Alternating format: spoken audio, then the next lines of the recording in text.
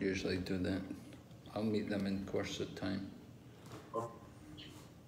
Om Jnana Timirandasya Jnananjana Shalakaya Chaksurunmilitan Yena Tasmai Shri Gurave Namaha Vanchakalpatarubhyascha Kripa Sindhu Bhaiva Chapatitanam Pavanebhyo Vaishnavibhyo Namo Namaha Jai Shri Krishna Chaitanya Prabhu Nityananda Shri Advaita Gadadhar Shri Vasadi Gaur Bhaktavinda Hare Krishna, Krishna Krishna, Hare Hare, Hare Rama, Rama Rama, Hare Hare. So welcome everyone to our study of Bhakti Sastri. And this is Unit 3, is it? Guru Maharaj, Unit 2, Guru Maharaj. Oh, Unit 2, okay. All right, anyway, today, Lesson 1, we're on Bhagavad Gita, Chapter 7 to Chapter 12. Right? So Lesson 1, we've called it Maya Saktamana. Those of you who are familiar with the 7th chapter, first verse, may know this verse.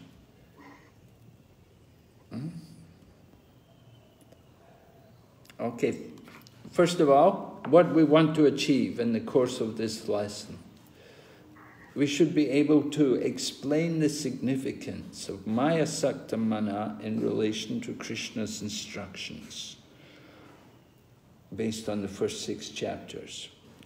And then secondly, the significance of Yatatam Api Siddhanam in relation to Krishna's instructions on the yoga system outlined in previous chapter. And third thing, why a conditioned soul is called Nityabada, with reference to Sanskrit of 7.14. So this is our 3 objectives for this lesson today, not a very great endeavor. Is everyone okay? Are you able to see the slideshow? Yes. Yes, Maharaj. Okay. Okay, good. If you have any questions in the course of time, then, just put your hand up and Padmalochan Prabhu will tell me that someone's raised their hand and we'll be happy to hear your question. So don't mind, I don't mind if you interrupt, if you raise your hands, and they'll be happy to take questions. We don't need to wait till the end. You can, as we go on, you can question. So Bhagavad Gita in 3 portions. The first 6 chapters describing Karma Yoga, the yoga of action. By action of yoga we'll come to Bhakti. And then the section we're looking at today, we're beginning today, chapter 7 to 12, we're going to hear about Bhakti Yoga. And the final section, Jnana Yoga. Knowledge, by the yoga of knowledge, we'll come to devotion. The goal of knowledge is to come to devotion, the goal of activity is to come to devotion. So the main portion of the Bhagavad Gita is right here in the middle of the book, Bhakti Yoga. Sometimes people think, oh, the Bhakti should be at the end. But Krishna's put it in the middle. He's covered it. Krishna is very clever. Okay. Would somebody like to read for me, please? Hare Krishna Maharaj. Yes, go ahead. Bhagavad Gita chapter 7 to 12. The Bhagavad Gita is divided into 3 portions. The first 6 chapter, the second 6 chapter, and the third 6 chapter. Actually, just like this book, there are 2 hardcovers, and in the middle there is a substance. Substance writing. So the first 6 chapter, they are just like 2 coverings, Karma Yoga and Jnana Yoga. And the middle 6 chapter, well protected. That is Bhakti Yoga. Bhagavad Gita 6.47, Ahmedabad, December 12, 1972. Hare Krishna. Thank you, Prabhu. So, Srila Prabhupada is explaining to us how Krishna put the bhakti in the middle to protect it, right? So, you finished the first 6 chapters of the Bhagavad Gita. Who was teaching? Dr. Gop Kishori Mataji. Doctor who? Gop Kishori Mataji from New Delhi. Gop Kishori Mataji taught you? Okay. Yes. All right, so conclusion of the first 6 chapters. You remember the final verse of the 6th chapter? What's the conclusion? Somebody knows the verse? The last verse of the 6th chapter? Yoginam api sarvesham madgatenantaratmana shraddhavan bhajate yomam tame yuktatamo mataha. Yes, good. And the translation?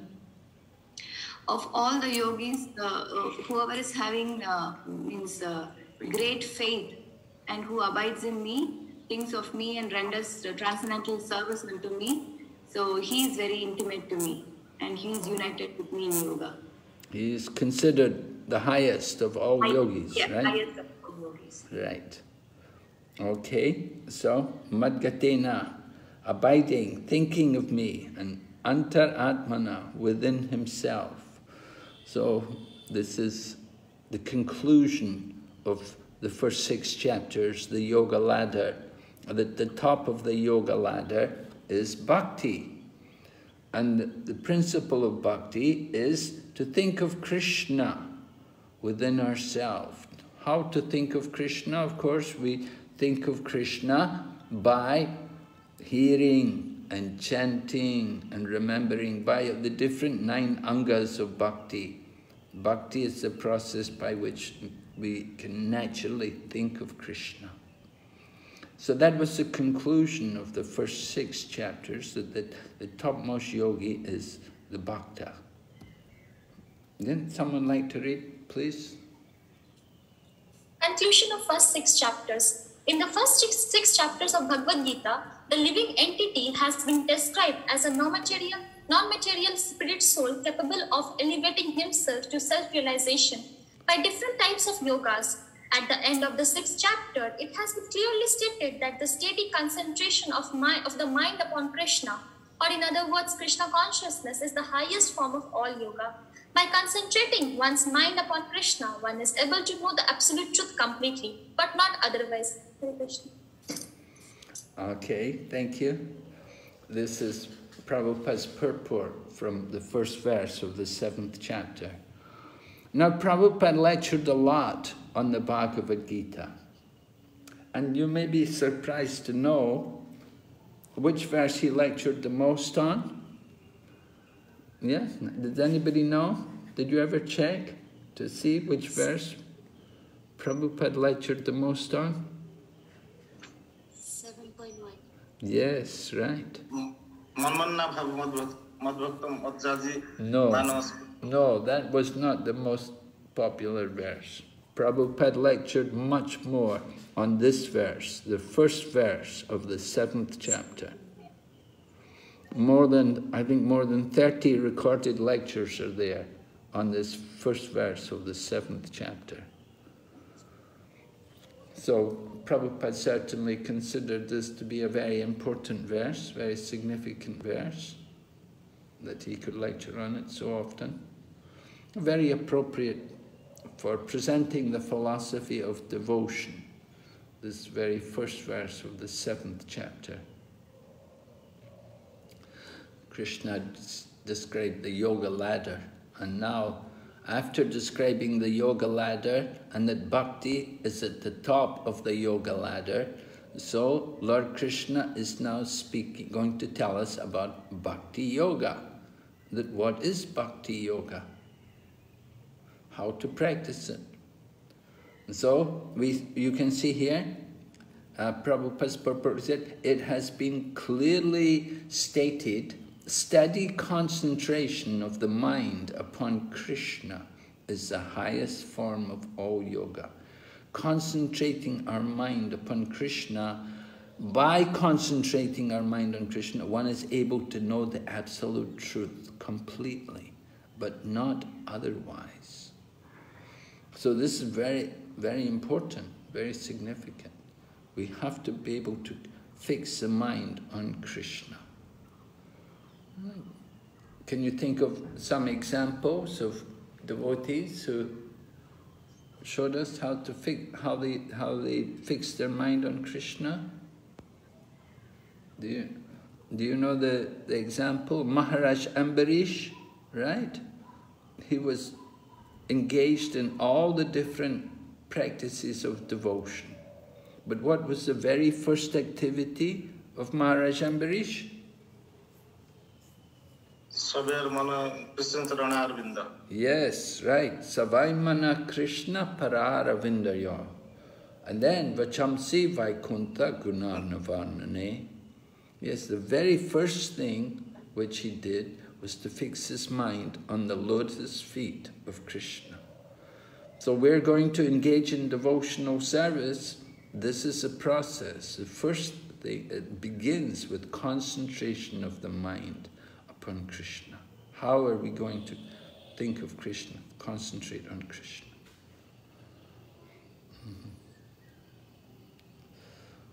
Yes, someone can read. One should therefore begin yoga practice as directed in the last verse of the 6th chapter. Concentration of the mind upon the Krishna, the Supreme, is made possible by prescribed devotional service in 9 different forms, of which Shravanam is the first and the most important. Bhagavad Gita purport 7.1. Right.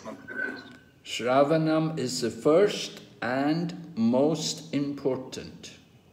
Most important. Lord Chaitanya gave a lot of importance to hearing. You can see when Lord Chaitanya met with Ramananda Rai, they discussed about, Lord Chaitanya had asked Ramananda Rai, give some verses from the scripture about the ultimate goal of life. And so Ramananda Rai explained different processes. First of all, he spoke about Varnashram, and then he spoke about Karmarpana, offering the results of our work to Krishna. And then he spoke about Swadharma Tyag, giving up our duties, giving up our material designations, our material religions. And then he spoke about Karma Mishra Bhakti, devotional service mixed with, or Jnana Mishra Bhakti, devotional service mixed with Jnana. But Lord Chaitanya was not satisfied with them. But when he finally gave a verse where he spoke about hearing, then Lord Chaitanya said, yes, this is actually proper. This is devotional service. And so Lord Chaitanya said, now take this verse and explore it. And hear about Krishna in the association of devotees. Lord Chaitanya said, this is the most important. This is the beginning. This is the foundation of our devotional service, hearing. If we hear nicely, then we can repeat. And when we hear and chant nicely, then we will remember. So it's important for us. We have to hear first, then we have to practice chanting, and then remembrance will come naturally. Okay. Yes, please read. The whole world is full of sinful life, so we are creating the atmosphere, Punya Shravana, chanting and hearing. Simply by these two processes, Punya Shravana Kirtana, Punya pious. So anyone who is coming here, even he does not understand a single word which we are speaking, if he simply hears, he becomes pious. Simply by hearing, even a child, he becomes pious. And unless we are free from our sinful life, we cannot understand about God. Srimad Bhagavatam 1-17, verse 6. Yes, have you heard this verse before? Punya Shravana Kirtana? Yes. You've heard this before, Madaji? Yes? Do you know the rest? Yes. Do you know the rest of the verse? How does it begin?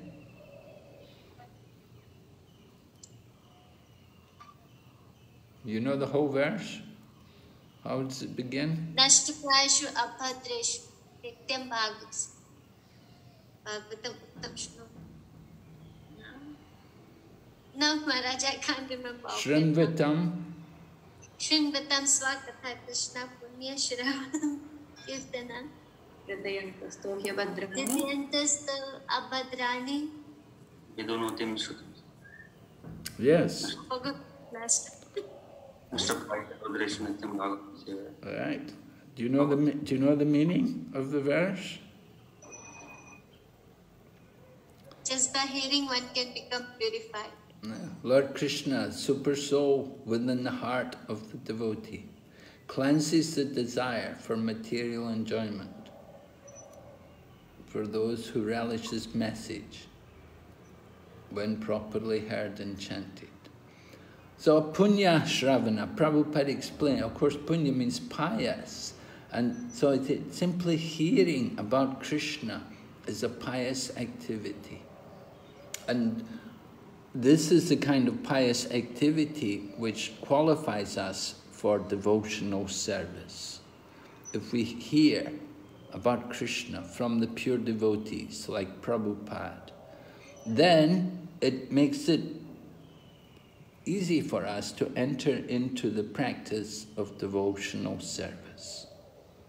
And Prabhupada said, he may not even understand a single word which we're speaking. If he simply hears, he becomes pious. And Prabhupada also said he used to hear his own spiritual master. And he said, you know, I couldn't understand what he was saying. Sometimes he would talk so elevated that sometimes I wouldn't know what he was talking about.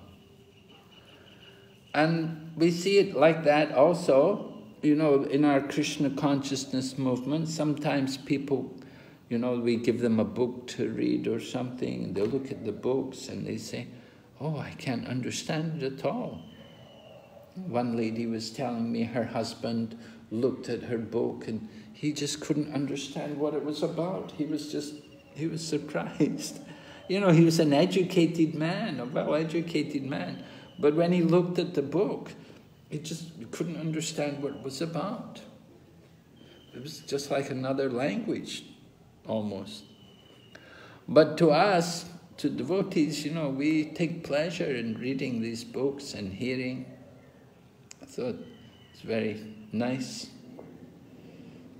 So hearing about Krishna creates our piety. It creates our qualification for hearing.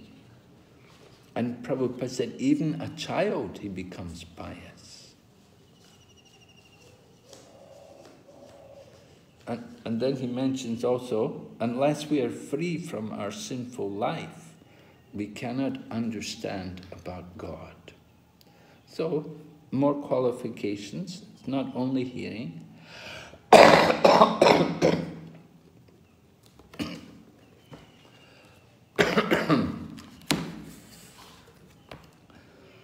Let me open it.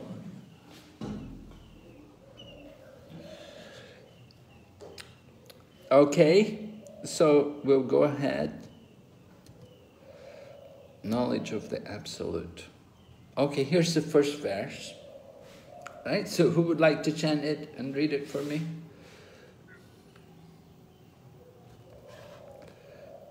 Yes, go ahead. Someone?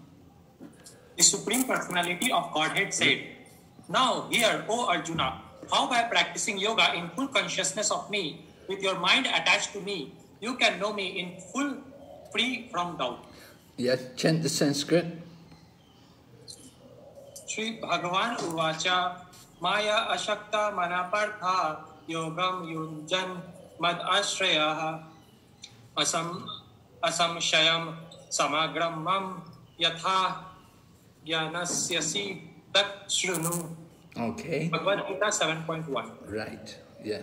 So Krishna's first instruction in the 7th chapter. Maya saktamana. With your mind attached to me, right? And then touch Shrinu. Prabhupada said this word touch Shrinu. This is especially significant because this means hear from me, hear from Lord Krishna. So this is important for us. We have to hear from Krishna or from Krishna's representative. Krishna's representative means someone who will only speak of Krishna. He will represent the teachings of Krishna. He's not going to present something else. Many other people may speak, but they will give some other meaning. Okay? So that's the first verse, which Prabhupada liked to lecture on so often. And the important point there is this Maya Sakta Manaparta, that we must, in the very beginning of our devotional service, we have to concentrate our mind on Krishna. The devotional service is meaning at practice for the pleasure of Krishna. So we have to hear about Krishna, we have to know about Krishna, then we can absorb our mind in thinking of Krishna.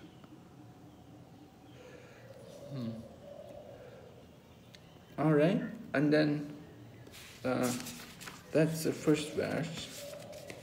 And then the second verse we didn't touch on, but I'll just read it to you. The second verse says, I shall now declare unto you in full this knowledge, both phenomenal and numinous.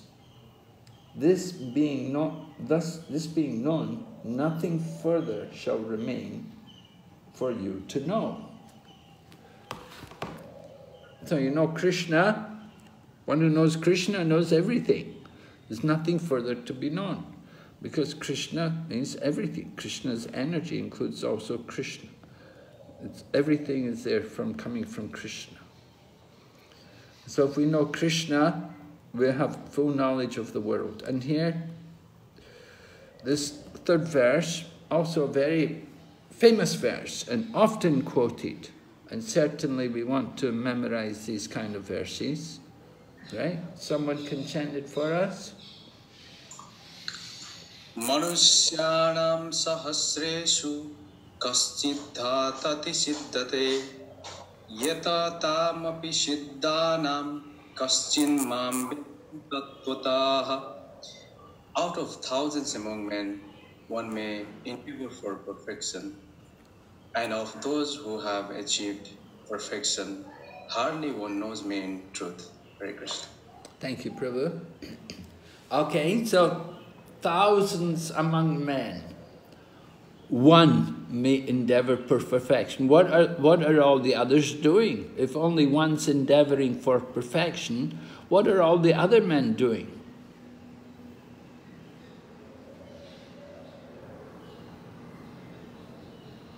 Someone can answer? Material enjoyment? Yeah, they are engrossed in material enjoyment. Well, sense enjoyment for his own profit of body. Huh? Sorry? Sense enjoyment for profit of body only. Not interested in transcendental knowledge. What are they interested in? Eating, sleeping, mating, and defending. Ah, yes. Eating, sleeping, mating, defending. That's... So, are we not supposed to eat and sleep and mate and defend? The animals also do that. So there's something which we are supposed to do as human beings, be more responsible and try to go beyond eating, sleeping, mating, defending. Try to know that the real knowledge, purpose for which we are born. Yes, There has to be some.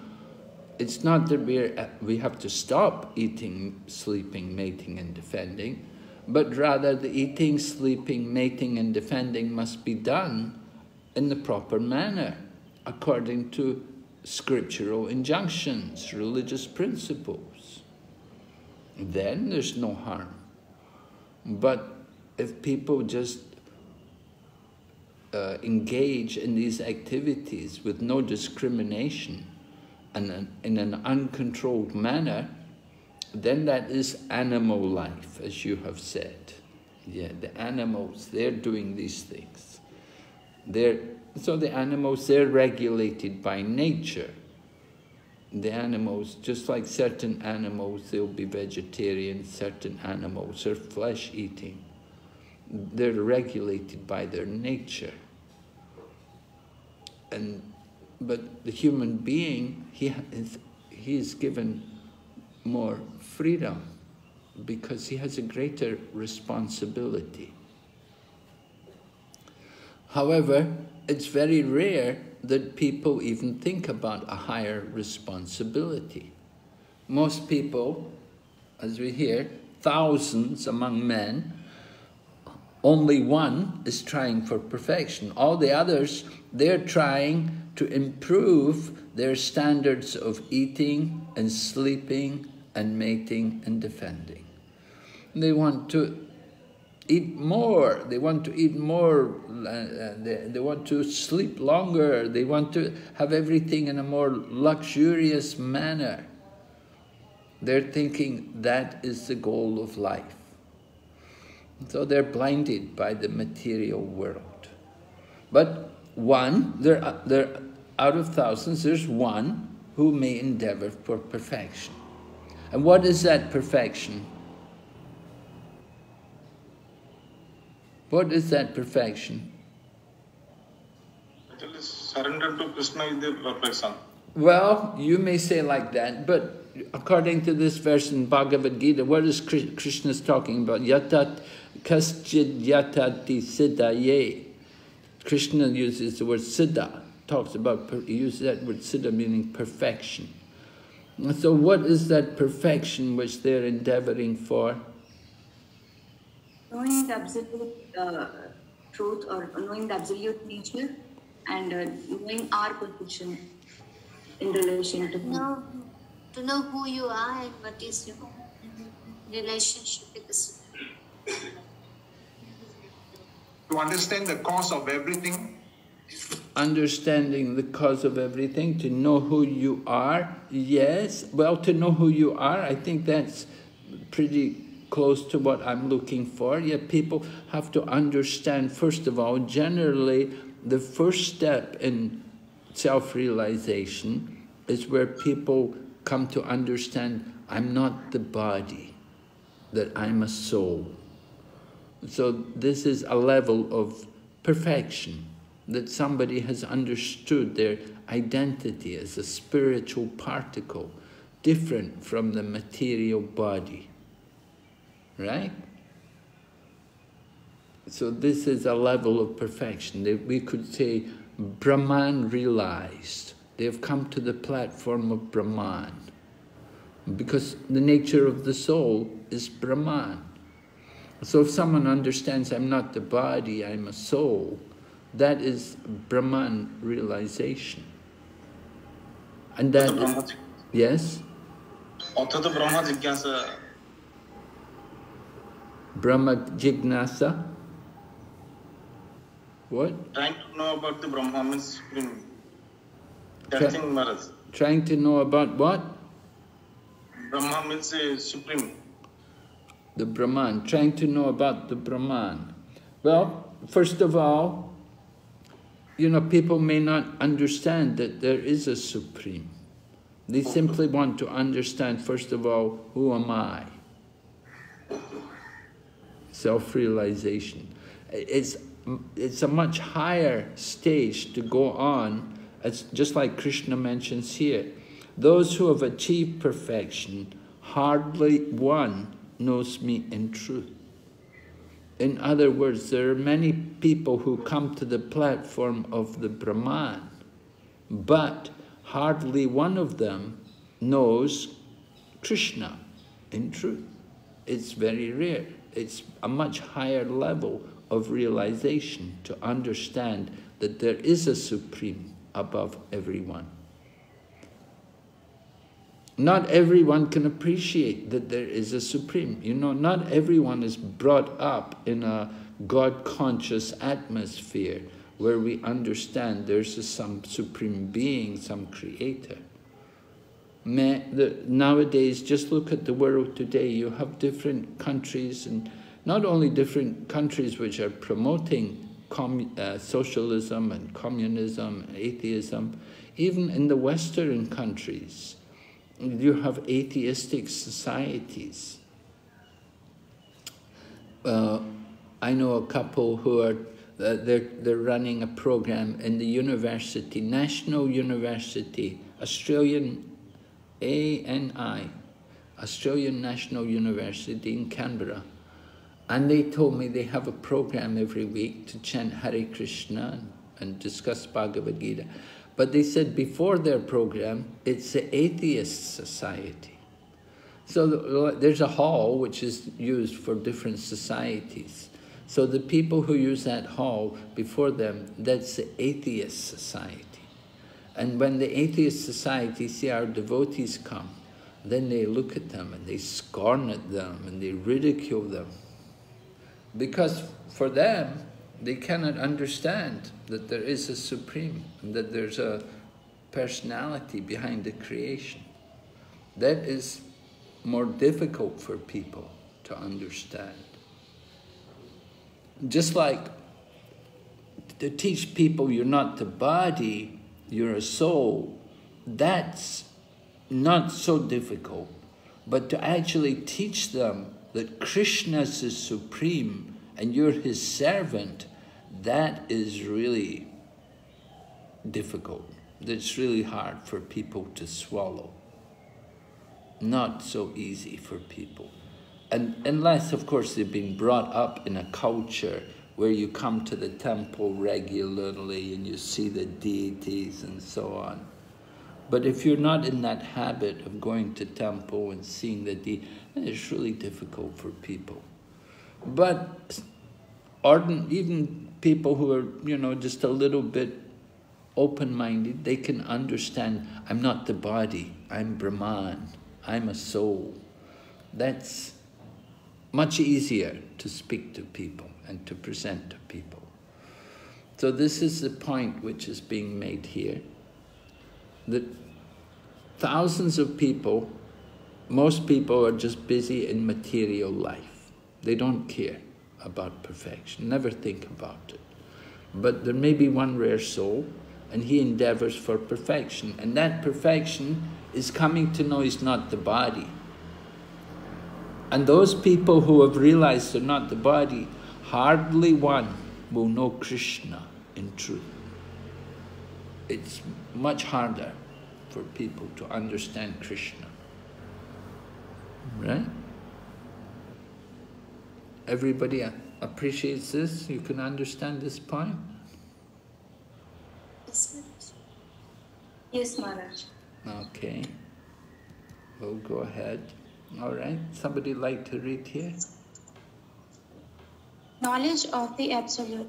The first 6 chapters of the Gita are meant for those who are interested in transcendental knowledge, in understanding the self, the super self, and the process of realization by Jnana Yoga, Dhyana Yoga, and discrimination of the self from matter. However, Krishna can be known only by persons who are in Krishna consciousness. Other transcendentalists may achieve impersonal Brahman realization, for this is easier than understanding Krishna. Bhagavad Gita 7.3 purport. So Prabhupada noted this point here. Other transcendentalists may achieve impersonal Brahman realization, for this is easier than understanding Krishna. So achieving impersonal Brahman realization means simply to understand, I'm not the body, I am Brahman, I am a soul. That is easier than trying to understand Krishna, that Krishna is a divine being with a transcendental body, a body which is not like our body, a body which is Satchidananda. That is much more difficult for people to understand. Everyone's okay with this? You can appreciate, you agree with this point? Okay, we'll go ahead. Oh, okay. Yes, somebody can read here. Chapter 7, Knowledge of the Absolute. It is not possible for the Brahman-realized impersonalist or the Paramatma realized yogi to understand Krishna, the Supreme Personality of Godhead, as the son of Mother Yashoda or the charioteer of Arjuna. Even the great demigods are sometimes confused about Krishna. Mukhyantiya Surya. Mam tu Veda nat kaschana. No one knows me as I am, the Lord says. And if one does know him, then Samahatma Sudurlabha, such a great soul is very rare. Therefore, unless one practices devotional service to the Lord, one cannot know Krishna as he is, Tattvataha, even though one is a great scholar or philosopher. Okay. So we have to understand the nature of the absolute truth, that there's different realizations of the absolute, right? There's the realization of Brahman, then there's the realization of Paramatma, and there's realization of Bhagavan. They're all the absolute truth, but they're different features. The impersonal Brahman is the all-pervading energy of the Lord, and the Paramatma, that's the Lord in the heart, and then Bhagavan, Sri Krishna, is the Lord who is above everyone. And Prabhupada describes him here, the son of Mother Yashoda, or the charioteer of Arjuna. So it's very difficult for people to understand that Krishna could be the Supreme Personality of Godhead. One man said to me, I was doing book distribution one time in Europe, and a young man said to me, he said, I know Krishna cannot be God. Krishna took birth. He has a mother and father, so he cannot be God. And then he said to me, Shiva is God. Shiva is light. Very interesting. So we asked him, where did the light come from? Where did the light come from? He never thought about that. Okay, so Prabhupada describes Lord Krishna here. He's the Supreme Personality of Godhead, but he's also the son of Mother Yashoda. And he's the charioteer of Arjuna. Charioteer means he's taking a subordinate position to Arjuna. He's become the servant of Arjuna. So these roles which Krishna plays in the world are very bewildering for people. And we've quoted here from Prabhupada's purport, even the demigods are confused. Muyanti yatsurayaha. Right? Even the great demigods, so many great demigods, they become bewildered. We have the Brahma Vimohan Lila. Lord Brahma was testing Krishna, and you have Indra becoming proud and trying to annihilate Govardhan Hill. And you see Lord Shiva also sometimes fighting with Krishna. So even though they're great demigods, sometimes they become confused. So Lord Krishna says, no one knows me as I am. There's another verse also which Krishna says, I am never manifest to the foolish and the unintelligent. For them I am covered by my eternal creative potency. And Prabhupada quotes also the verse, Samahatma Sudurlabha, the Bahunam Janmanamanti Jnanavamam Prapajanti Vasudev Sarvamiti Samahatma Sudurlabha. after many births and deaths, one who is actually in knowledge surrenders to me, knowing that me, Vasudeva, that I'm Vasudeva, I'm everything. But such a soul, such a Mahatma, very rare. Very rare. So the goal of knowledge, because after one who is actually in knowledge, the goal of knowledge is to surrender to Vasudeva. But it's very rare. It takes a very long time. Lord Krishna said, after many births and deaths. So it's going to, you're going to make advancement very slowly by the path of knowledge, not very quick. Nowadays we like everything quick, right? It shouldn't take too long. Everything should be quick. We have fast food, we have fast cars, everything. We like to go the quick way. So Lord Krishna is also saying, devotional service, that's a sure quick way. You can know Krishna. Otherwise, you cannot know Krishna. Just being a philosopher or scholar, jnani, that will not help. We have to take to devotional service. Krishna is known only by devotion. Only by devotion. We will see several verses. Krishna describes only by devotion can be understood. So we ask you, this is an exercise in academic integrity. How may this statement be misunderstood in relation to devotees of Krishna and in particular to ISKCON devotees? Devotees of Krishna and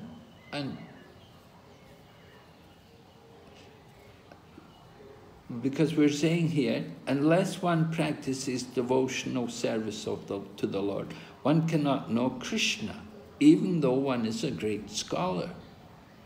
So, we're asking you, how may this quote be misunderstood in relation to ISKCON devotees and devotees of Krishna?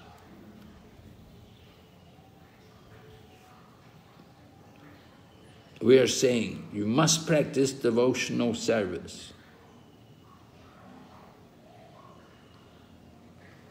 So what could happen? How could people misunderstand that?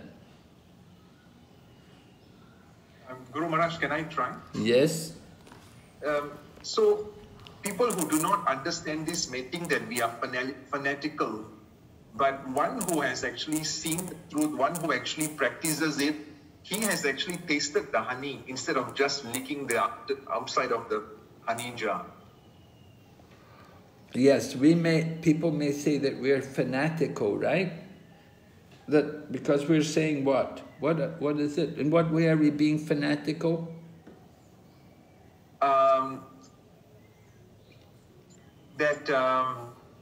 We cannot know the Supreme Lord unless we practice devotional service to the Lord. But a scholar may just say that, no, just by reading it I can know, but this has to be realized knowledge, not just academic knowledge. It has to be realized. And that realization can only happen when the Lord, in your heart gives you that mercy. Yes. Yes. Yes, sir. When Krishna wishes, then a person can know the Krishna. Like Sarvabhauma Bhattacharya, he could not know Krishna. Chaitanya Mahaprabhu. When Chaitanya Mahaprabhu revealed himself, then only he could able to know. Another example also happened in the Vrindavan. Mahaprabhu also was with the devotee, but he could not know that Mahaprabhu has come. He told that Krishna has arrived in Vrindavan. But after the revealing of the Mahaprabhu, then he could able to know the Krishna. Yeah. Okay, Sarvabhauma Bhattacharya, he was not a devotee. He was a great logician, and he was a great scholar and philosopher, and he could not really appreciate the path of Bhakti until he met Chaitanya Mahaprabhu. So that's an example of one person who was a great scholar and philosopher, but he went on to become a devotee by the mercy of Lord Chaitanya Mahaprabhu. Yes, it's a good example that it shows us that even for the impersonalist, there's something higher. Because Sarvabhauma Bhattacharya, he was already realized on the platform of Brahman, but he took to devotional service. And that was a very shock thing in India at that time, 500 years ago, because Sarvabhauma Bhattacharya was very prominent. He was the guru of all the Mayavadi sannyasis there, and he was a very important person. And he became a devotee, he became a follower of Chaitanya Mahaprabhu. Mahaprabhu brought him into Krishna consciousness. Yes? We wanted to know, like, Padmalochan Prabhu touched on the fact that people may say that we are being fanatical, because we say, if we say, you know, well, if we say, you know, maybe misunderstood, we may say, for example, that what you're doing, all these other religions are useless. You cannot know Krishna. If you cannot know Krishna, so whatever practice you do is useless, it's of no good. And so that, if we talk like that, then certainly people will take offense, right? If we think, oh, all these other religions are useless, only Krishna consciousness is valid, everything else is just a waste of time, it's not perfect.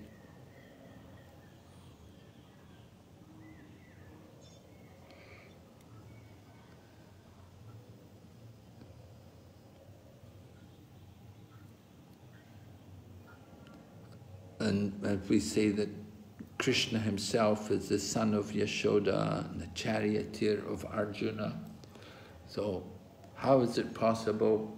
Because people have their own conceptions about God, so it's very difficult for them to understand how God could take birth as the son of Mother Yashoda and how he could become the servant of someone like Arjuna. So people are, if we're saying these things about Krishna, and we're saying that you cannot know Krishna until you become a devotee, you have to practice, you may be a great scholar, it's not going to do you any good. And so people they will be very offended by our talking if we talk like that. We have to understand that in different parts of the world, there are different cultures and different traditions. And Krishna consciousness is not sectarian. We don't say we are the only way. We don't say only this way, no other way. Oh, we're open. We accept that there are other religions. And we accept that the absolute truth is described in all these different traditions. Whether you follow Christianity or Islam or Buddhism or whatever, there's so many different traditions, and certainly they have done tremendous good for the world. So we cannot say that only Krishna consciousness is right. We're the only way and no other way. And we have to recognize that these other traditions are there, and they have their teachings just as we have our teachings. They have their philosophy just as we have a philosophy. So as devotees, we must be careful about how we present the Krishna conscious philosophy to others. And we shouldn't just be telling them, only this way, no other way. that will be condemned, will be considered fanatical.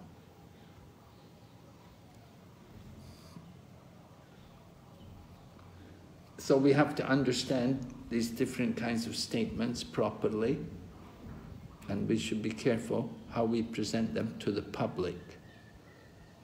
That we want to be respectful to other different traditions and different philosophies. Hare Krishna Maharaj, quick question here. Yes. So are they able to reach to the same goal through their other tradition as well, or they really need to be on this path? Well, they can reach to their goal, whatever their goal is. You know, what is their goal usually? Like, if you're an impersonalist, then your goal is to become one, to come to the platform of the Brahman. Somebody else may be practicing a personal religion, you know, a Christian, so on. They may develop love of God. We cannot say we are the only ones who can develop love of God. You know, in the history of Christianity, there have been many great mystics in the Christian tradition. And they were really powerful. They really had wonderful qualities, and so we have to appreciate these things, these facts. You know, the Christian tradition and the Buddhist masters and the Muslim Sufis and teachers and so on. They all have their own faith, and they can achieve their goals. They worship God. They develop their goal is simply to pray to God. They pray to God and develop their relationship with God in some different ways according to their own tradition. So Prabhupada, there was one time Prabhupada he was in Australia, and the devotees had arranged a program for him to go to a monastic place. There was a lot of monks there, and they were following it with St. Francis tradition. And they received Prabhupada very nicely. And Prabhupada was very happy with them, talking to them. At one point they told Prabhupada about St. Francis that he would address the trees and the flowers, and he would address them as his brother and sisters, and like this. And when Prabhupada heard this, Prabhupada said, "Oh, this is real God consciousness."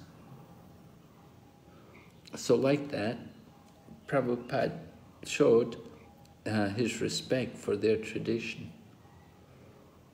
At the same time, you can see Prabhupada meeting here in France. I think it was in France or Switzerland, probably France. He met this one cardinal, and Prabhupada just spoke to him about meat eating. Because generally Prabhupada said, when we speak to Christians, he said, if they don't accept that we shouldn't eat meat, then there's no point to go any further in speaking to them. So Prabhupada met with this cardinal and he was talking to the man about the importance of not eating meat and not killing the animals. But the cardinal, he couldn't accept it. So Prabhupada just stayed on that point, and he didn't go any further.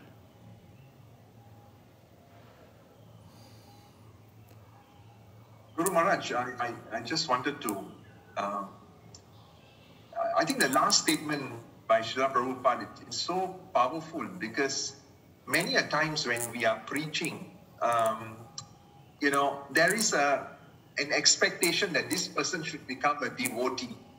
And then there's a tendency that we can become a bit fanatical in the preaching. But the statement which you highlighted is so important, because all we need to do is to be friendly with them and to engage them in some devotional service. And then Krishna takes over, just like what Prabhupada has mentioned. I think this is a very inspiring statement. Yes, we have to be cautious. You know, it is true, you know, sometimes also in dealing with our congregation, people who come to our programs, sometimes we think, oh, these people, they're useless, they won't chant, they only chant one round or something. Yeah. And we condemn them because, you know, they're not coming forward to take initiation. But we have to understand different people will have different levels of practice.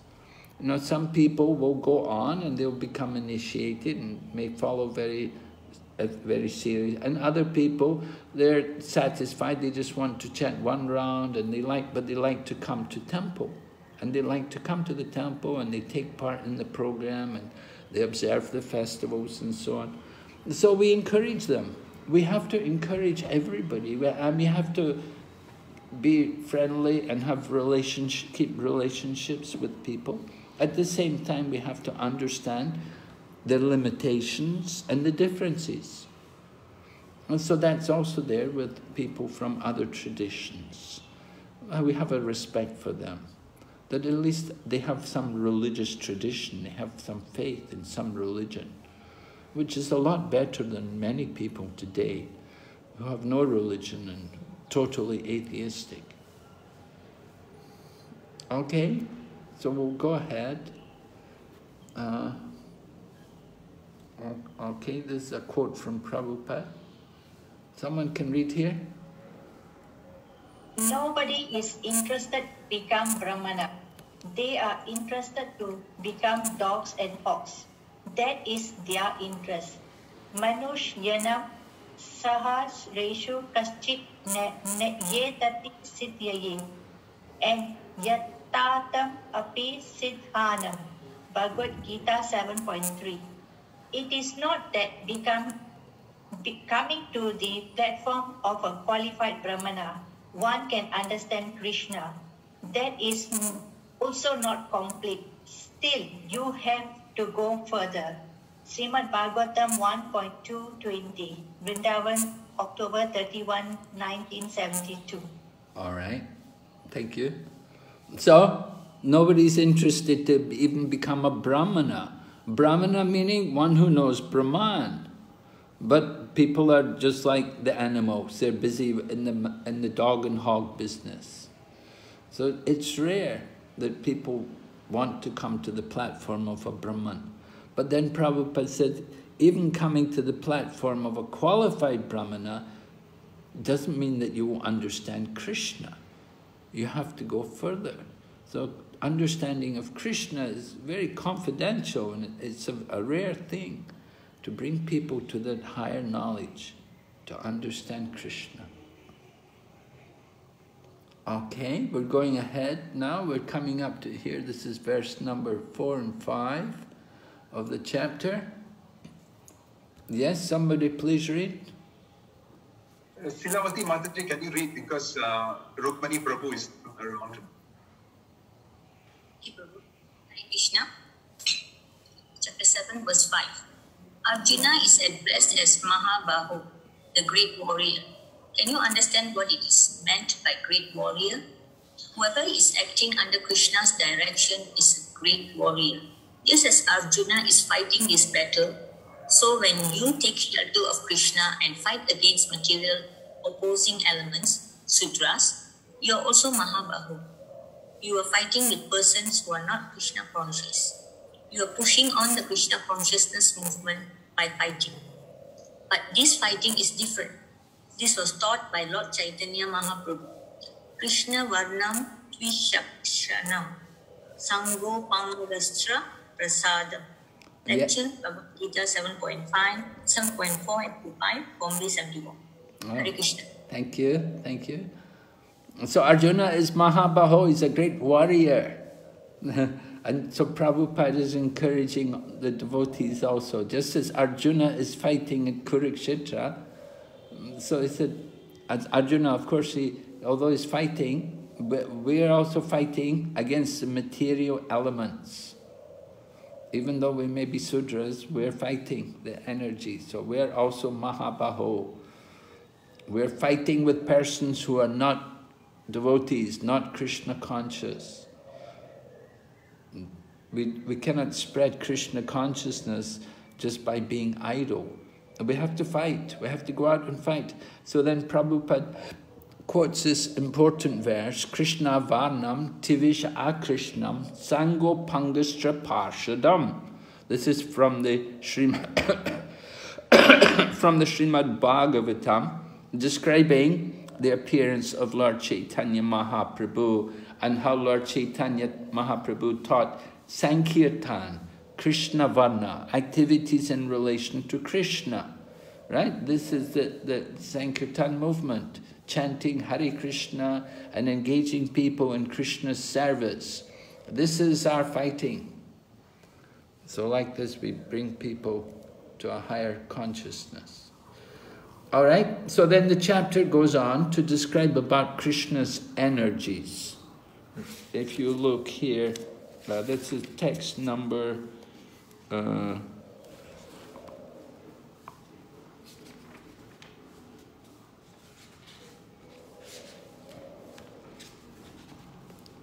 text number 5, is it?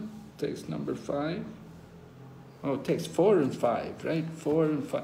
Text number 4 describes the elements of the material nature, the Mahabhuti: earth, water, fire, air, ether, mind, intelligence, and false ego. Described here as apara prakriti, the inferior energy. There are 5 gross elements: the earth, the water, fire, air, ether, and 3 subtle. Subtle being the mind, the intelligence, and false ego. So this is the apara prakriti. And then, but then Krishna says, apariyam itvastvanyam prakritim vidime param jiva bhuta mahabhav. That beside the inferior energy, there is another energy of mind, which are all living entities. So the jivas, the living entities, they are also prakriti, meaning Krishna's energy, but they are para prakriti. They are the superior energy, right? Superior. But what is the problem? With the living entities, they are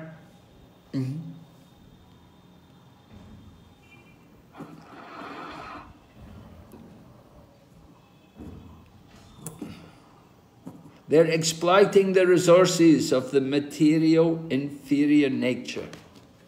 This is the problem. We are trying to exploit the resources of the inferior material nature.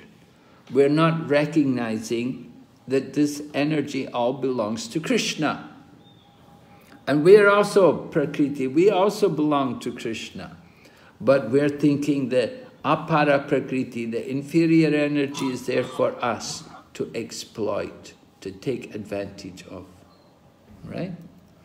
So, and kindly note here, 2 kinds of Prakriti. And we, the living entities, we are also Prakriti. But we're superior. In what way are we superior? Anybody like to say?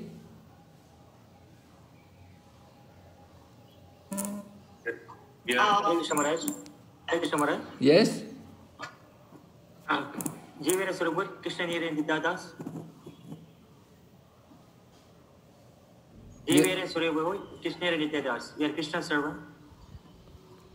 Well, not everybody knows that.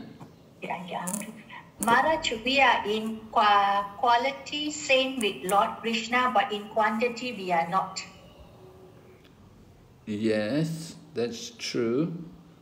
But what way are we superior to the Prakriti, to the inferior Prakriti? We are the para Prakriti. Why are we superior to the inferior Prakriti? Subtle elements and gross elements doesn't consciousness. We have consciousness. Yeah, that's the key word, consciousness. That makes a difference, right? The apara prakriti has no consciousness. But the para prakriti, we are conscious. We are conscious living entities. The inferior energy does not have consciousness, right? The table your chair. They have no consciousness. But the living entities, even the insects, the plants, they all have consciousness. Everyone agree? Understand? Yes, Maharaj. Maharaj. Okay, you can see the superior.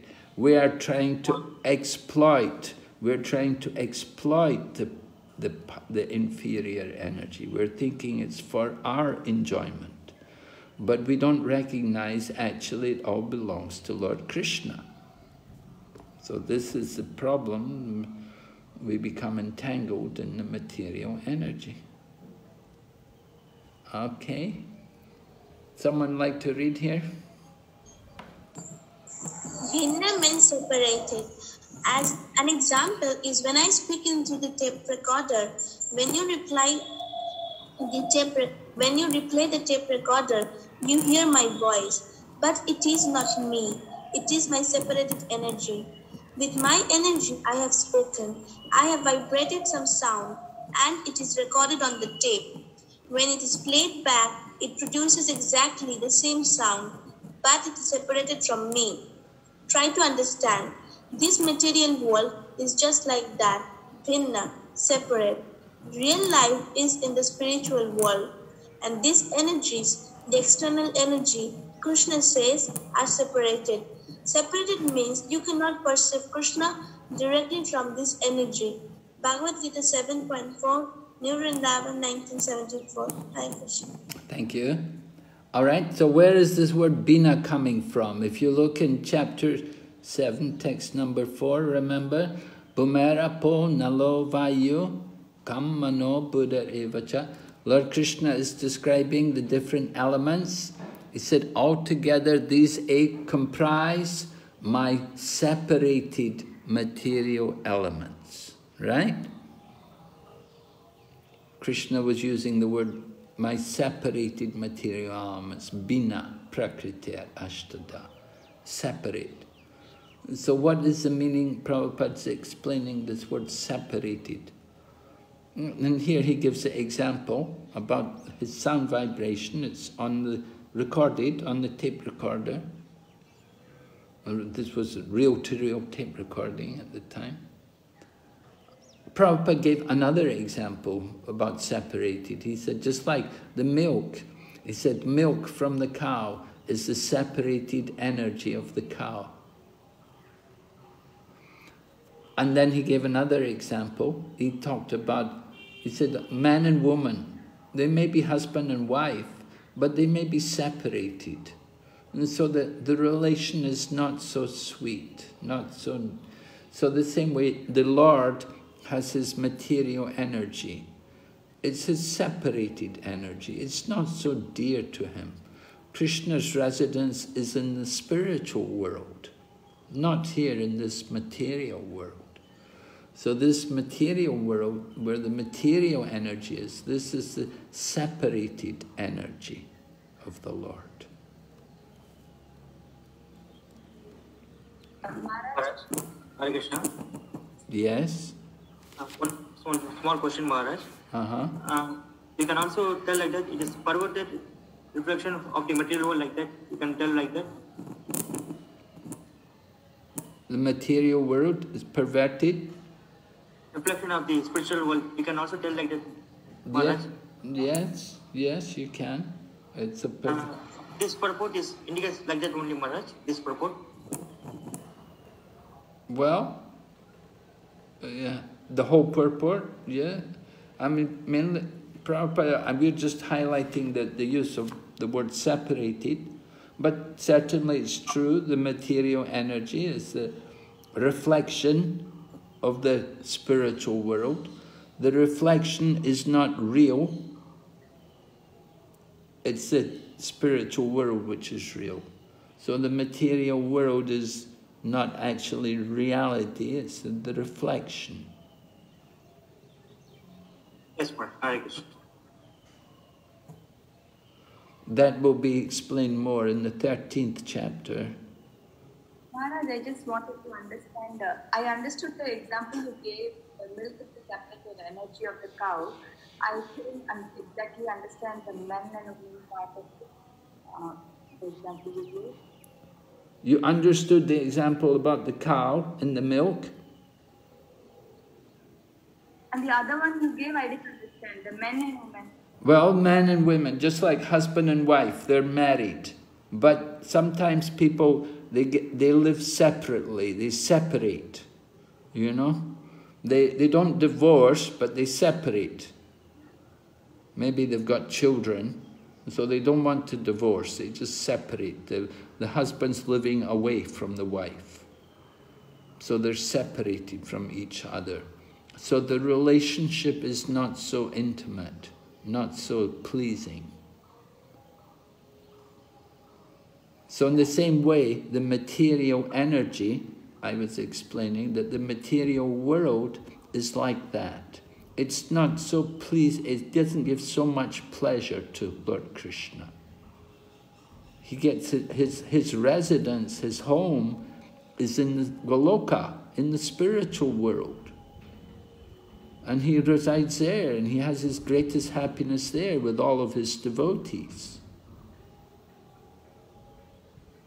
So the material world is like that. It's like the separated energy of Krishna. He comes here. He will come here just to do some business and then go. He will come here, speak the Bhagavad Gita, kill some demons, then he'll go. He won't spend much time here. But he always lives in Goloka. Can you understand? Yes, Maharaj. Mataji? Is it helping you any? Yeah, kind of. Yeah, I got it. Yeah, you think about it. You know, just like, you know, it says here, Prabhupada said, real life is in the spiritual world. The real life is there. Material life, this is separate. It's there. There's some life here in the material world, but Krishna doesn't get the same pleasure here in this world as he gets in the spiritual world.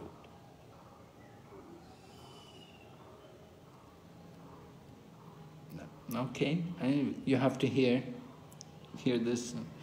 Sometimes we have to hear these things again and again. Gradually, we begin to understand. So the separated part is not exactly appreciated by God. Means he doesn't like become a devotee.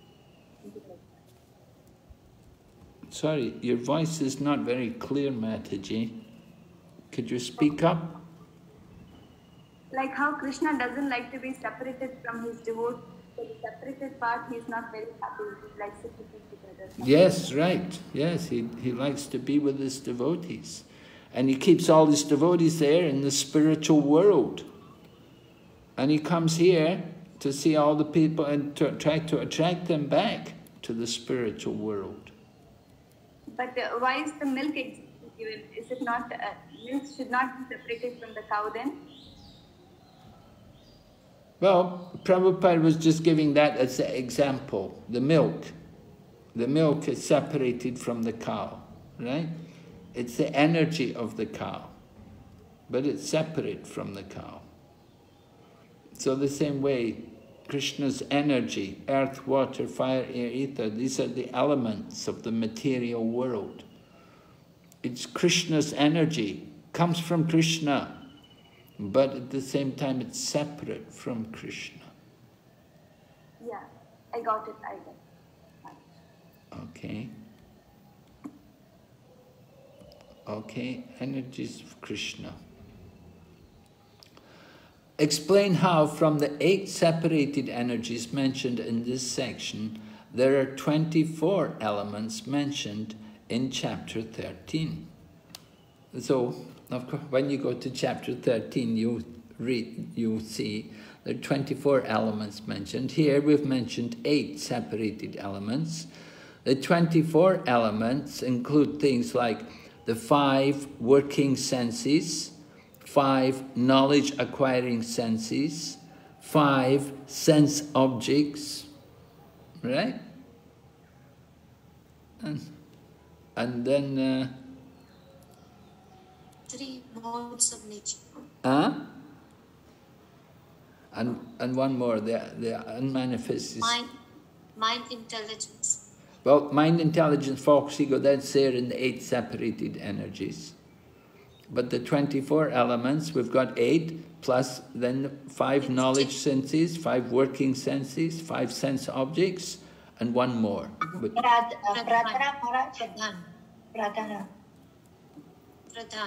Oh, pradhan, right. The unmanifested stage of the material, yeah, unmanifested stage, okay. So those are the 24 elements. You don't really have to worry about that yet. When you go to 13th chapter, you can think more about it. Okay, mentioned here. The first 5 gross elements plus their sense objects, earth, fragrance, water, taste, fire, form, air, touch, and earth, sound, add up to 10 elements. Mind, intelligence, and false ego bring the total to 13. False ego is the cause of the 5 knowledge-acquiring senses and the 5 working senses. That equals 23 elements. Finally, we add the Mahatattva, the 24th element, which is the cause of false ego. Okay, that's from Barijan Prabhu's book, Surrender Unto Me. All right, we'll go ahead. Krishna as the maintainer. Oh, this is a wonderful verse, right? We get so many good verses in this chapter. Another wonderful verse. Mata parataram nanyat kanchidasti dhananjaya mai sarvam idam proktam sutre mani gana eva. So, Krishna is making a very bold claim here. Kindly note this. This is one of the verses where Krishna is speaking very powerfully. He's saying, there is no truth superior to me. Mata parataram nanya.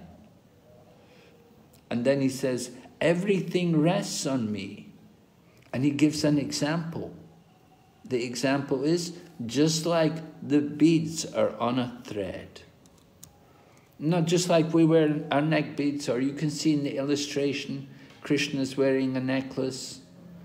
So we see the beads, but we don't see the thread. And so in the same way, everything is resting on Krishna, but we don't see Krishna. He's maintaining everything. Hidden, he's confidential.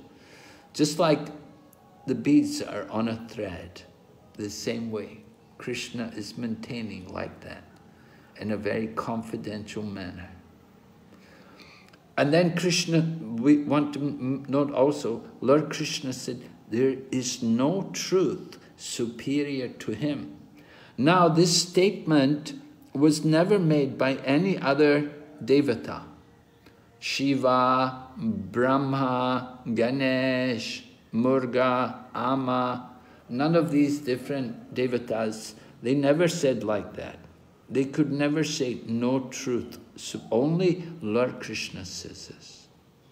This is a powerful verse which we often like to quote to people, where Krishna directly declares himself to be the supreme truth.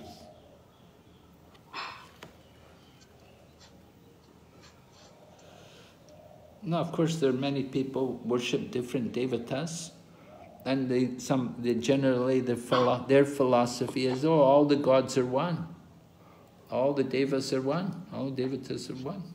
They're all the but here Krishna says, no, there's no one superior to me. This is the statement of Bhagavad Gita. All right? Then Krishna as the essence of everything. Text number 8 to 12. Someone can read? Hare Krishna Maharaj.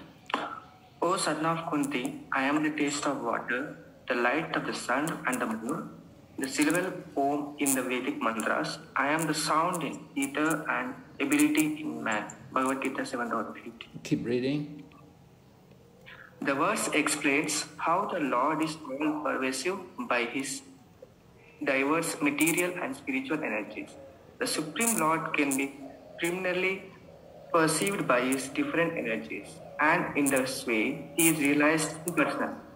Practically speaking, there is no conflict between personalism and impersonalism. So Prabhupada is saying like this, there's no conflict between personalism and impersonalism. Yes? Go ahead, Prabhu. Prabhu, keep reading.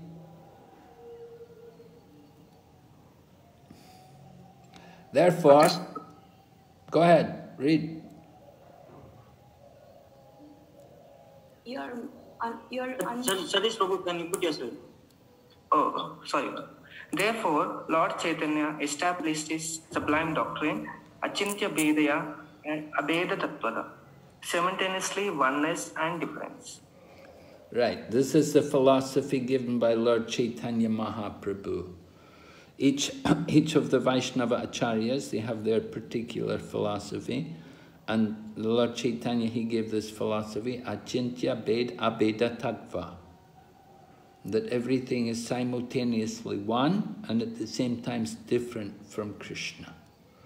So Prabhupada is saying, practically speaking, there's no difference between personalism and impersonalism. So we should understand what is being mentioned here, what is the personal feature, what is the impersonal feature. The Supreme Lord can be preliminary perceived by his different energies. So some people, they will perceive the Lord by his energies. That would be realizing him impersonally, if we see the Lord simply as energy. Just like it's mentioned here, the light of the sun, or the taste of water. These are impersonal presentations of Krishna. The sound in ether. But at the same time, these are manifestations of Krishna. The Brahman is also the Brahman is the energy or light coming from the body of Krishna. We want to understand everything in relation to Krishna. Just like the living entities, we are souls. So we are part and parcel of Krishna. We're one with Krishna in the sense that we are Brahman, and at the same time we're different from Krishna. Because Krishna is the supreme Brahman, and we are tiny parts of the Brahman. So there's a difference between the living entities and Krishna. But at the same time, there's a oneness. The oneness is that we're both Brahman. And then here also, we're hearing the light of the sun and the moon, the taste of water, all these. This is the different energies of Krishna. So the energy of Krishna and Krishna himself, they're one. They're connected to each other. One is the energy of Krishna and the other is Krishna. So Krishna is the personal feature and the energy of Krishna is the impersonal feature. So this is being described here, that we can know Krishna through these things. Just like sometimes people would say to Prabhupada, have you ever seen God? And Prabhupada would say to them, who has not seen God? Everyone has seen the light of the sun and the moon. He said, that is God.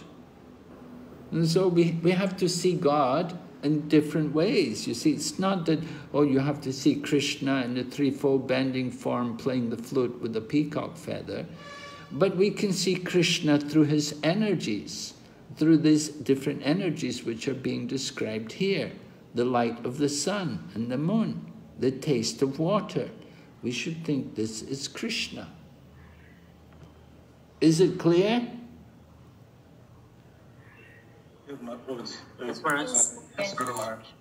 Yeah, well, go ahead. Here's some more examples.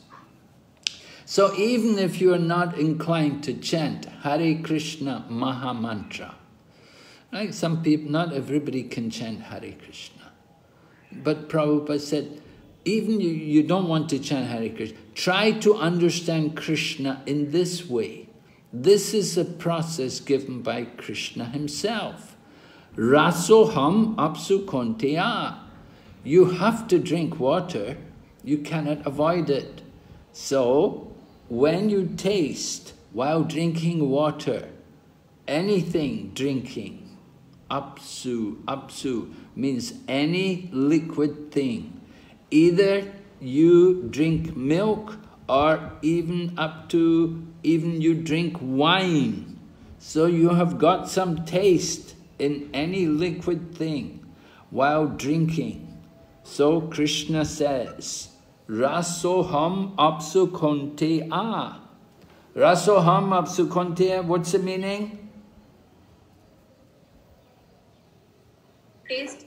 Among the taste, I am the Krishna. No. I am the taste of water, O Krishna. O Kunti, O son of Kunti. Yes, I am the taste in water, right? Prabhupada mentioned here. So Krishna says, Rasoham apsu konteya, my dear Kuntiya, Arjuna, that taste in the liquid thing which you drink or use, that I am. Just see how easily it can be done. Nobody is without drinking. Nobody is without drinking something liquid, either Coca-Cola or water or this or that. We all have to drink something. So Krishna says that I am the taste. So where is the difficulty of understanding Krishna? Where is the difficulty of understanding Krishna? Krishna says, I am the taste. Taste of whatever you drink. He said, even you drink wine. There was one man in Jakarta, Indonesia. He said, Prabhupada, I like Krishna, but I also like wine. So Prabhupada told him, when you drink wine, you should think that wine, that is the taste of Krishna. So, similarly, when we drink water, we will offer the water to Krishna. And we should remember that taste, that is Krishna.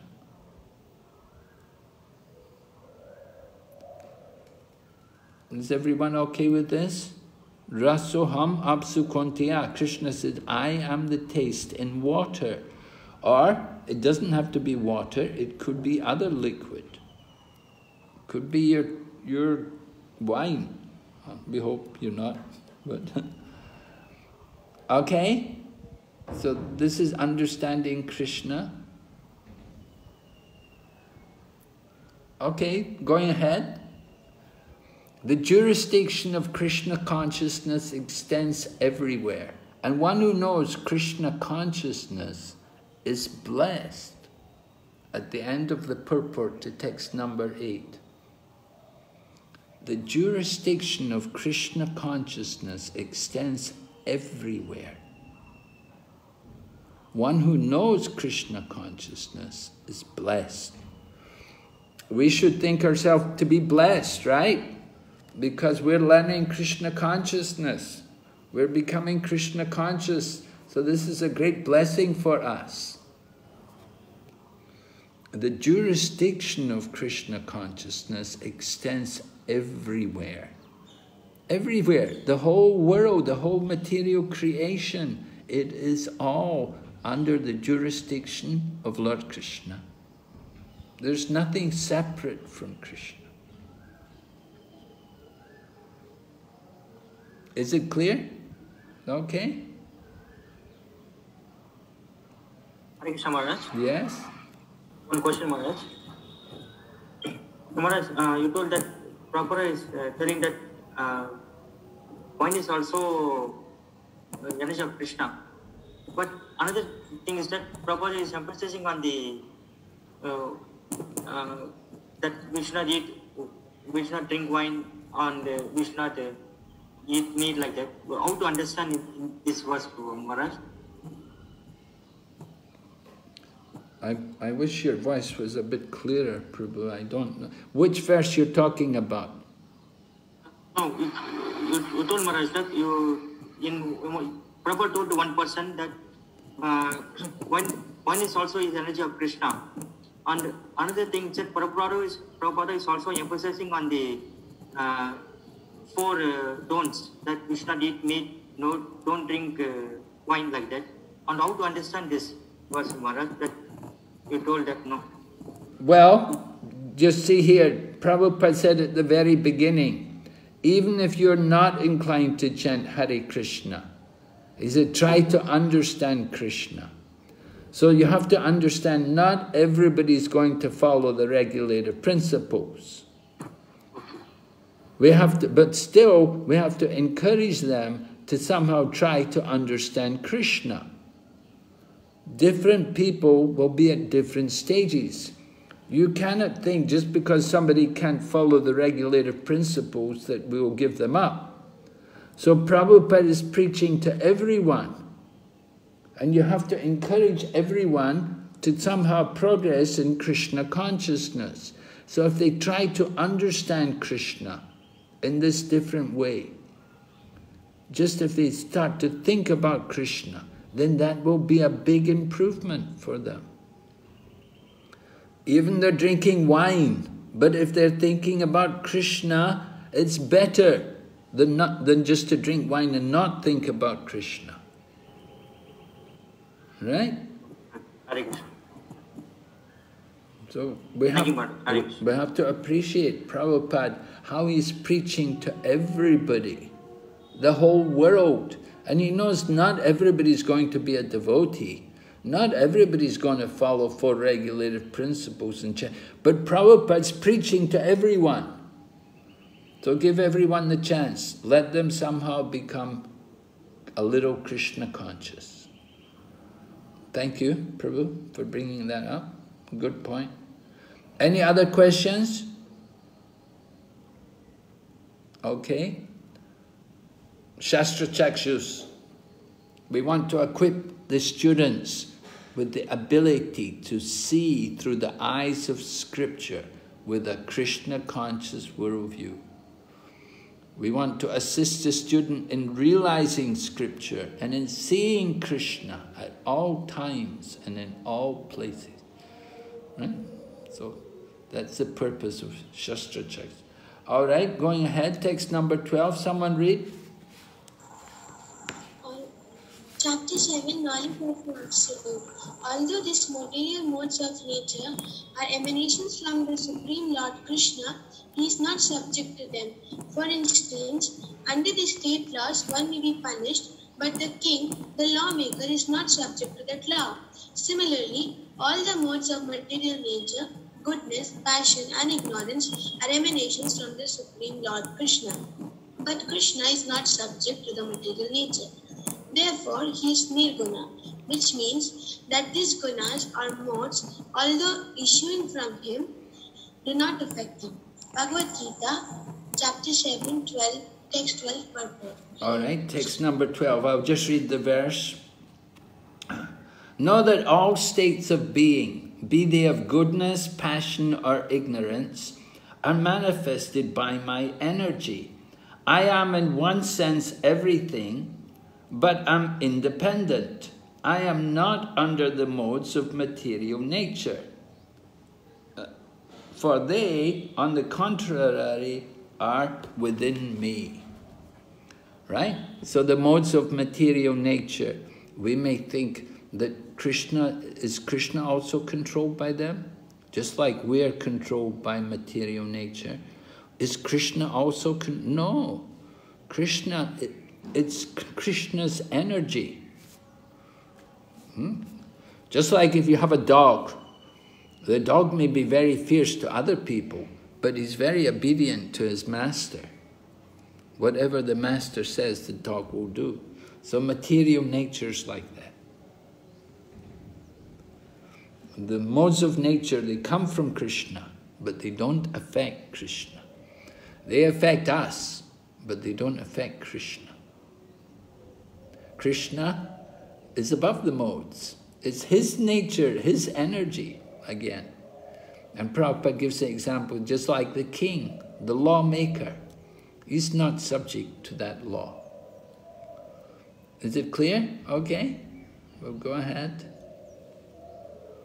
And then, okay. Then we hear about the different modes, the different varnas.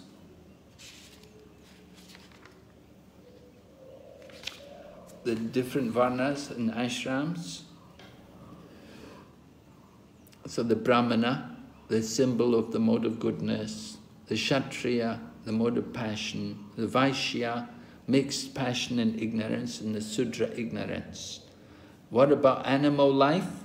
Well, animal life, that will be even lower than ignorance. That's even lower. So human beings, we have the chance, we want to elevate ourselves, we should try to come up to the mode of goodness and then go on to pure goodness, to transcend even the modes of nature. That's the idea. We want to transcend the material nature. So we should come up to the Brahminical platform, the mode of goodness, and then go on from there to pure goodness. Yes, someone can read? Oh. By the spell of this illusory energy, we consider ourselves in terms of this bodily conception of life, and we thus think that we are Americans, Indian, Russian, or Brahmana, Hindu, Muslim, etc. And if we become entangled with the modes of material nature, then we forget the Supreme Personality of Godhead, who is behind all these modes. Right. So the illusory energy, Krishna's Maya, puts us into this illusion that we're the body, and we become entangled in the material nature. We think, I'm a Brahmana, or I'm a Sudra, whatever. But that's the material nature. Actually, we have our spiritual nature, and we want to come to that spiritual platform. When even those who are in goodness cannot understand beyond the impersonal concept, what hope is there for those in passion and ignorance? When even those who are in goodness, they can only they cannot understand anything beyond the impersonal. So what hope is there for those in passion and ignorance? So we answer here, Krishna consciousness is transcendental to all three modes of material nature. And those who are truly established in Krishna consciousness are actually liberated. Yeah, we may be in the mode of passion and ignorance, but there's hope for us. The hope is that we may get the association of devotees, we learn about devotional service, and we can immediately transcend the modes of material nature. And we can become liberated souls. Even in this life, we don't have to wait. We can come immediately to the highest realization. It depends a lot on taking advantage of association. You get association with devotees, and very quickly we can advance. So this is the verse, the 14th verse, another very powerful verse, very important verse, which you should all know. Yes, someone please read and chant the verse. Bhagavad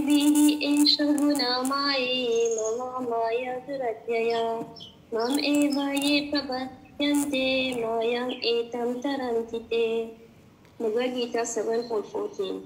This divine energy of mind, consisting of the three modes of material nature, is difficult to overcome. But those who have surrendered unto me can easily cross beyond it. Yes. So, keywords to note. Mama Maya. Krishna said, my Maya.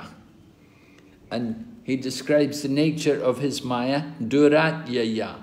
Very difficult to overcome.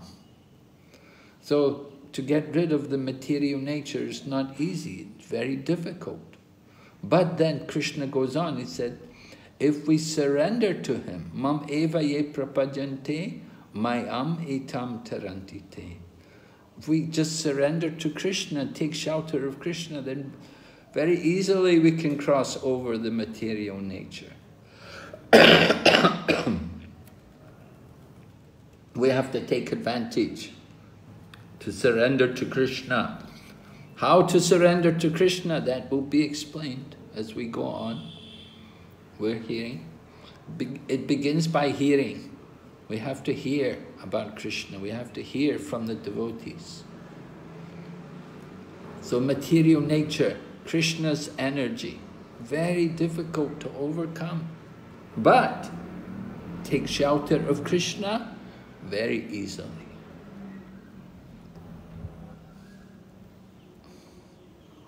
Daivihi esha gunamayi. Inferior material nature, defined herein as divine nature, due to its divine connection and movement by the divine will. Being conducted by divine will, material nature, although inferior, acts so wonderfully in the construction and destruction of the cosmic manifestation. So certainly this material world, it's inferior, right? We said it's apara prakriti, the inferior material nature, but it's very attractive. There's so many things in the material world which bewilder us. We become very enamored by the objects, by the different pleasures of the material world. And it's all going on under the direction of the divine will. It's Daivi. It's Gunamaya. Daivi is Gunamaya. So divine nature, the divine will. Although it's inferior, it's divine. It's Krishna's energy. So because it's Krishna's energy, it acts so wonderfully. We see so many things we become bewildered by. They just had a big exhibition. I just heard people were going to Dubai, and there was a big exhibition taking place there. And each country of the world, they each had a booth. And they were showing the different projects, and they used so many different innovations, so much technology. And it attracted people from all over the world. People were coming from all over the world just to visit Dubai in order to see this exhibition. Each country put up their booth, and they had very nice, very incredible displays. And I was hearing devotees were telling me His Holiness Jayapataka Swami went to visit several times because he was thinking how to utilize some of their different innovations in the new temple which is coming up. Just like they're building the temple of the Vedic planetarium here in Mayapur. So we want to make it very wonderful, we want to make it very attractive. And so Maharaj was looking at the different exhibits which they had there, and he was thinking how we could incorporate some of these different methods or devices there in our temple of the Vedic planetarium. And so there's so many things in the material world, so wonderful, that it's so easy for us to become bewildered. The bright lights and so many different attractions of the material energy. We have to be very cautious to hold on to Krishna tightly, and always remember that behind all of these things is Krishna. that it's all his energy. That you think these objects of the material world are wonderful. If we were to see what's there in the spiritual world, that is the superior, so much more wonderful. The material world, this is just the reflection. This is not the real truth. Okay, then Mama Maya Durajaya, both the material and spiritual natures, being emanations from the Supreme Personality of Godhead, are eternal. Can you understand how the material energy is eternal? Krishna said, Mama Maya Durajaya, very difficult to overcome. My Maya is very difficult to overcome. But the material and spiritual nature we know is eternal. Did we know the material nature is also eternal? Yes, sometimes it's created and manifest, and other times it's unmanifested. But it's always there. Just like you may take the elements of, you put a building together and you have bricks and cement and glass and wood and things, you put them all together, you build a house. And then later on we may break down the house. We break down the house, but still the elements of the house, they're still existing. And even you may burn everything, but still it's existing, it's just transformed into a different way. And so everything is actually eternal. The earth, water, fire, air, ether, it's eternal. But sometimes it's manifest, sometimes it's not. All right, going on. Eternally conditioned souls, Nitya Bada. This is also text 14. We are, there's different types of souls. There's the Nitya Siddha, eternally perfect, and Nitya Bada. So we're the Nitya Bada, we're the conditioned souls, Nitya Bada. Prabhupada explains, both the material and spiritual natures, being emanations from the Supreme Personality of Godhead, are eternal.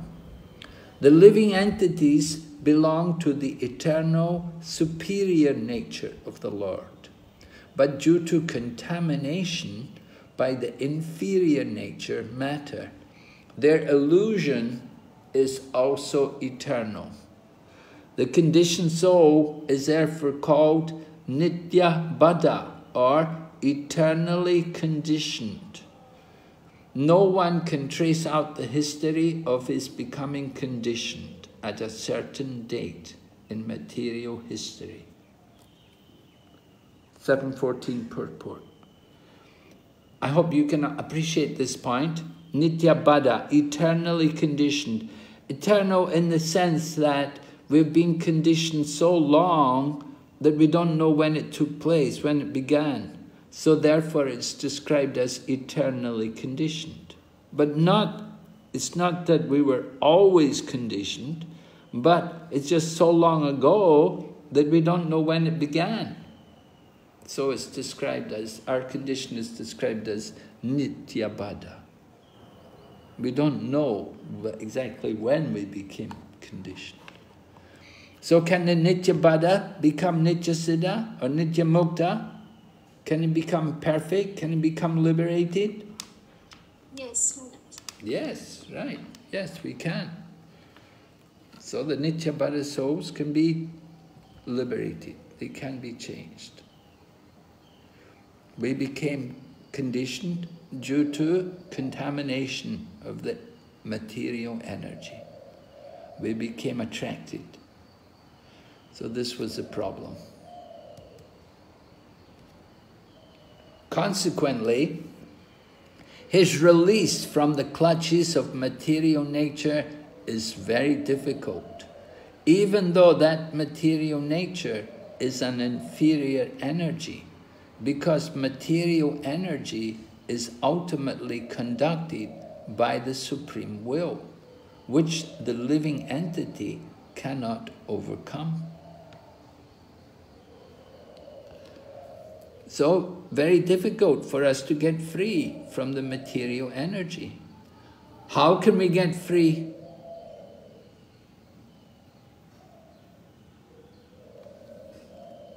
We need mercy.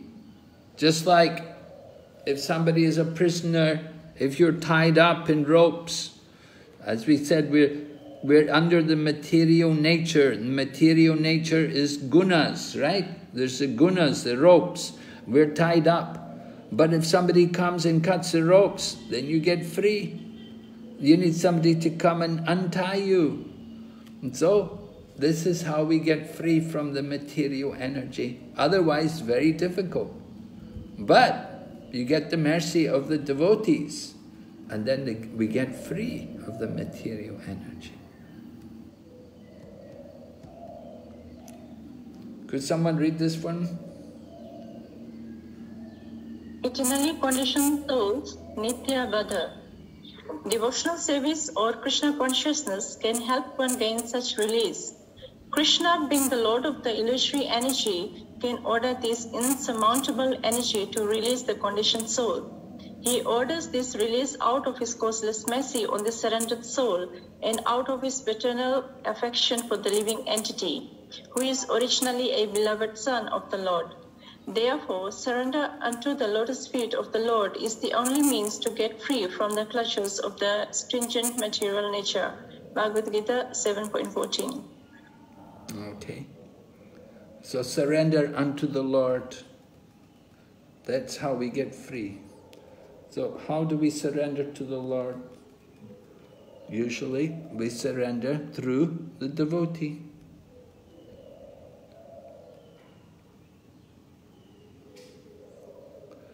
So material energy can release us because it's under the control of Krishna, and Krishna's representative. They can release us from the material energy. All right, so we've finished. This is the objectives, what we covered. Right? Would someone like to tell me what was the significance of Maya Sakta Mana? Someone, please. I hope you've learned. Yes? Maya Sakta Mana. What's this? How is it significant? Mind attached to me. Krishna. So, why is it significant in the practice of yoga?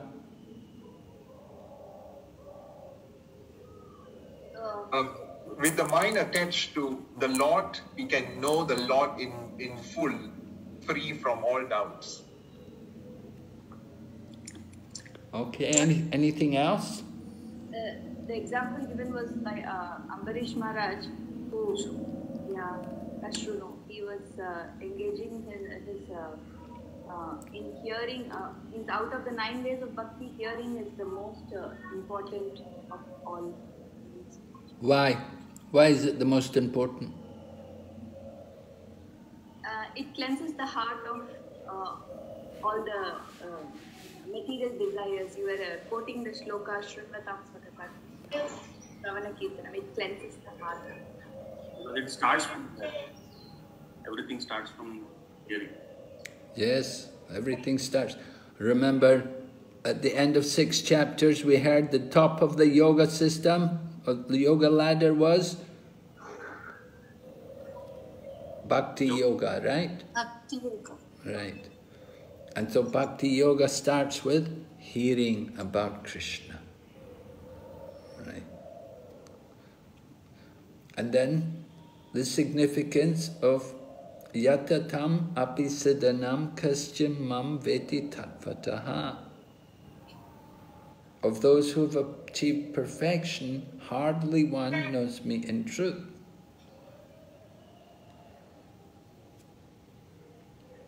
The significance in relation to Krishna's instruction on the yoga system, that it's not such an easy thing to know Krishna.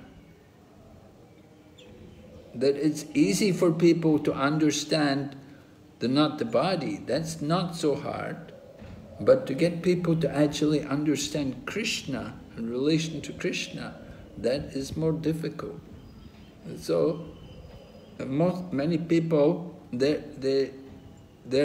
most people are just simply busy in material life. They have no interest.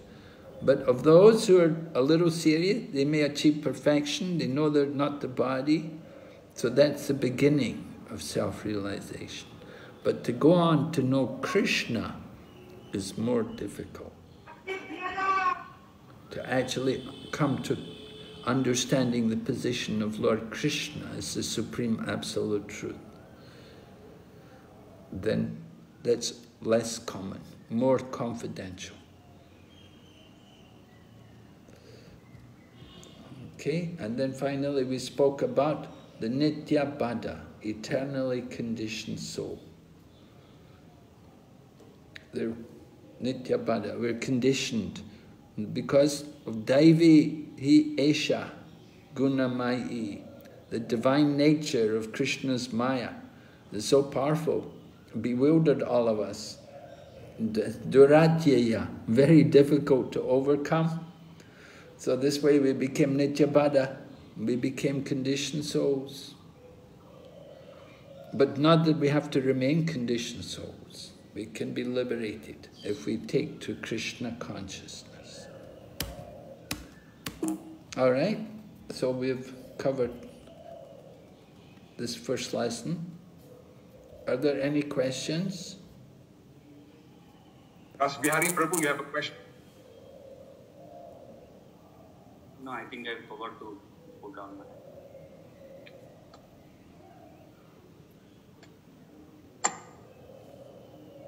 Looks like no questions, Guru Maharaj. No questions? Okay. So we'll meet you tomorrow then, same time. Thank you very much. Thank you very much. Srila Prabhupada Ki Jai. Maharaj.